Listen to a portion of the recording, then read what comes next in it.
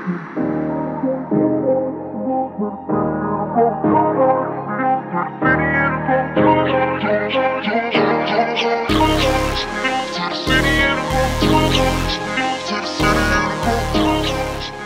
what's up guys, it's me Aryan here, back with another video, and this time around we are going to be unboxing the Xiaomi's Redmi Note 4, and also we will take a overview of that device. And if you want to see a full in-depth review of that smartphone, do let me know by posting your comments in the comment section down below and by smashing that like button, and subscribe if you haven't already.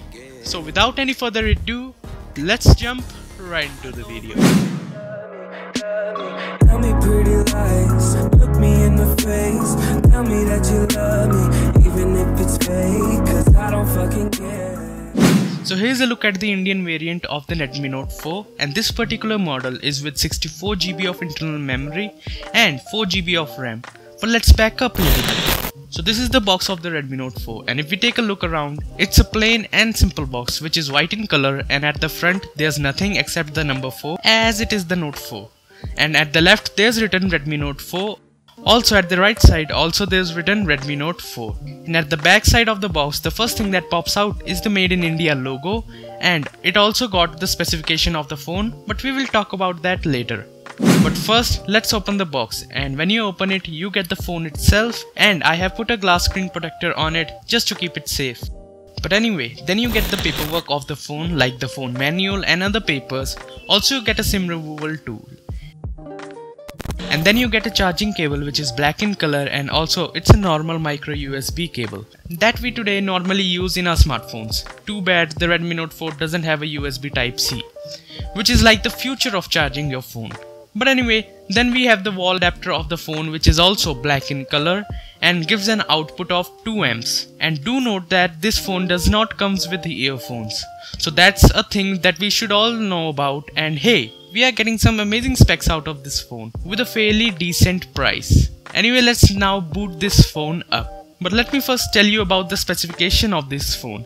So this is an Indian variant as I told you earlier, and this comes with a 2 GHz octa-core Snapdragon 625 processor with a Adreno 506 GPU. It has a 5.5-inch IPS Full HD 1920 by 1080p display. The battery here is 4100 mAh non-removable. And the camera that we get at the back is a 13 megapixel f2.0 aperture, and at the front it has a 5 megapixel f2.0 camera. Also it has a fingerprint reader at the back beneath the camera which is super fast, and this phone comes in 3 colors: grey, gold and black. If you want to see a full in-depth specification of this phone, there's a link in the description box down below. You can head over to that after this video. So now I have booted the phone and did the setup of this phone, and the first thing that you notice is the display. And I should tell you that it's a pretty good display. It's sharp, it's bright. But now we will see how much storage we get in the phone, and do note that I have installed a couple of apps like WhatsApp, Facebook, etc. And if we take a look at the storage, then we got around 56 GB of usable storage out of 64 GB. And the final storage that we get to use is around 52 GB.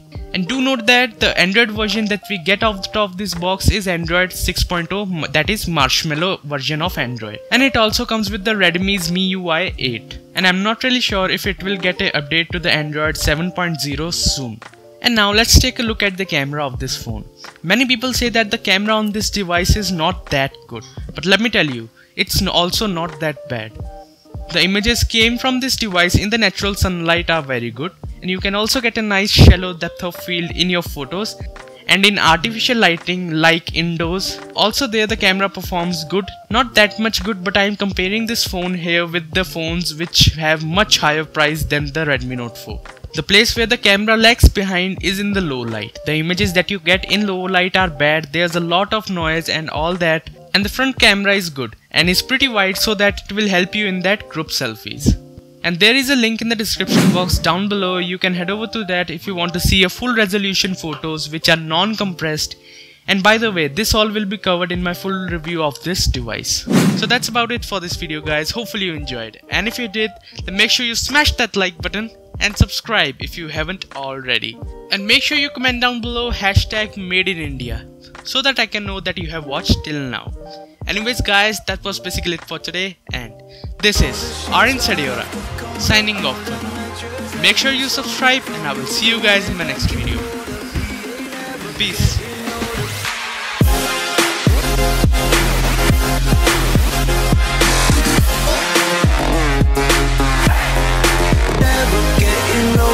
Bye, have a great time.